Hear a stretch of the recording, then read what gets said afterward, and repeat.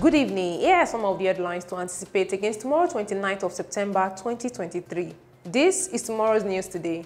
We begin with national news. Ministry of Work staffs protest in Abuja after minister locks them out for lateness.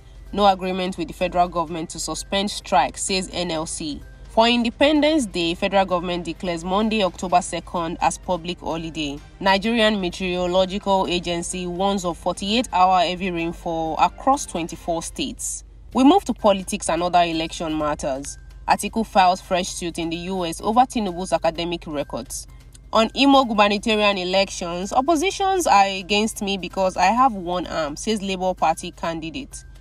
Obaseki accepts Shaibu's apology. 46% of Kano children have stunted growth, health officials lament.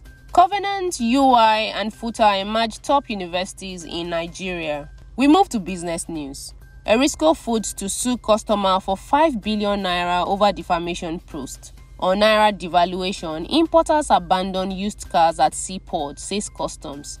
In technology news, Google wants subscription increase by over 50% in Nigeria. Adobe launches web version of its Firefly AI.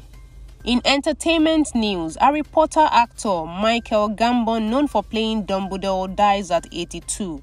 In international news, US imposes fresh sanctions on Sudan. Republicans hold first Biden impeachment hearing over corruption allegations. Pupil and 14 others stabs 5 students at Spanish school. And lastly, in sports, Barcelona charged with bribery for referee payments and face Champions League exclusion. In NBA, Bucks dubbed scariest team after Damian Lillard move. Get details of this news and more on our website at guardian.ng or pick up a copy of our newspapers from your closest newsstand. Do not forget to follow us on social media as Guardian Nigeria across our social media pages. I am Lois Oguni. Good night.